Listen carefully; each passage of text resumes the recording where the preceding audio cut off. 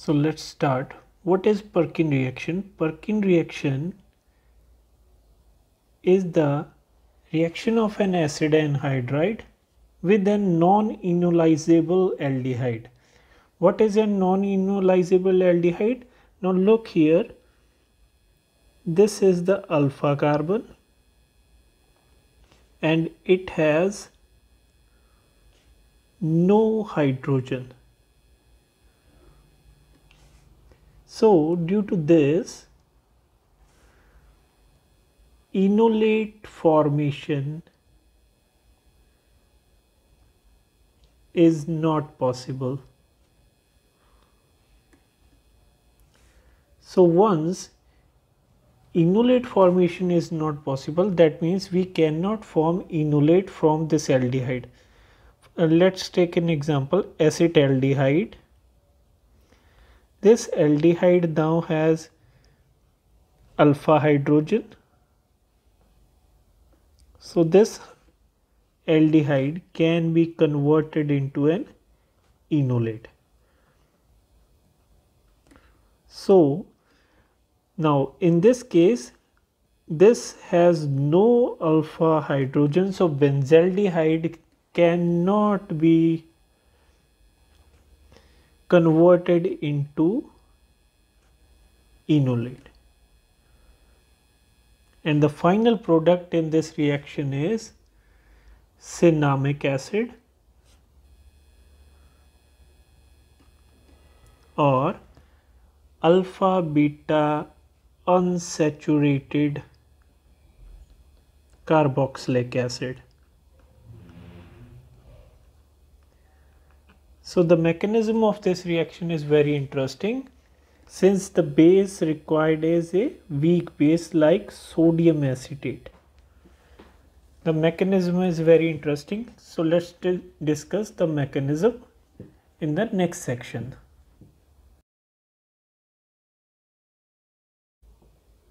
To explain the mechanism of Perkin reaction, let us consider this reaction in which acidic anhydride reacts with benzaldehyde in the presence of weak base sodium acetate to form the product, which is alpha beta unsaturated carboxylic acid, or the common name cinnamic acid.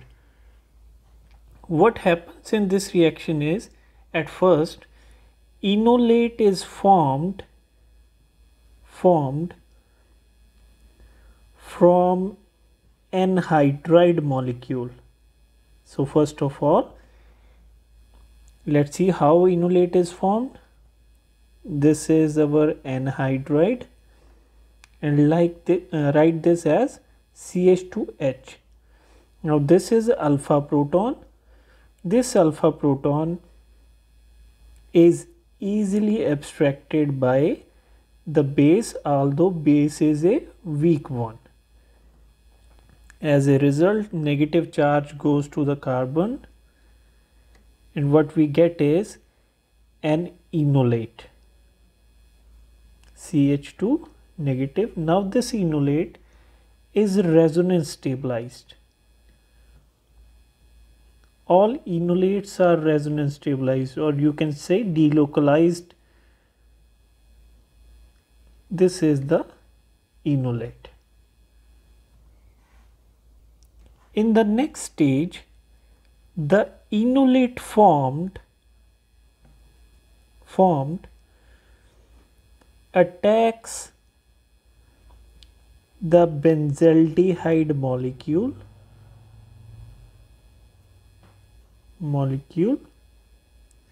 as shown below. Now this O minus, it pushes the electron backwards. As a result, C double bond O is again formed, and these pi electrons attack the carbonyl carbon of the benzaldehyde molecule. As a result, electron density is shifted to oxygen. So what we get is, this is a reversible process in which the reversible reaction is favored. We will discuss it later. What we get is, this is C double bond O oxygen, C double bond O. Now mark this as number 1. This carbon attaches to this one. So what we get is O minus phenyl. This is the molecule which is formed after the attack of enolate. Now what we have to do is we have to redraw this molecule again. Understand it very closely. We have to redraw this molecule again to explain the further reaction. To get help with this, mark this carbon or atom numbers 1, 2, 3, 4, 5, 6. So starting from number 1, we have C double bond O at number 2, then we have number 3 oxygen, number 4 C double bond O, number 5 is CH2, and number 6 is phenyl. This is oxygen. Now this oxygen has a negative charge. Now this oxygen, which has a negative charge, now attacks the carbonyl carbon, which is number 2, and the electron density is shifted again towards oxygen. And once again, this numbering will help you to write the final product.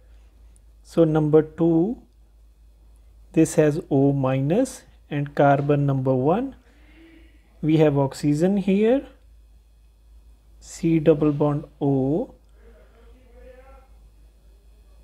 this oxygen, and now what we have is oxygen here, and this is phenyl. Let's mark numbers again. So numbers are carbon number 1, 2, 3, 4, 5 and 6. This numbering always help me to understand the mechanism and draw the products in a better way. Now what happens next is this oxygen pushes electron density back, and now this bond is broken. This is because COO minus is a better leaving group. So what we get is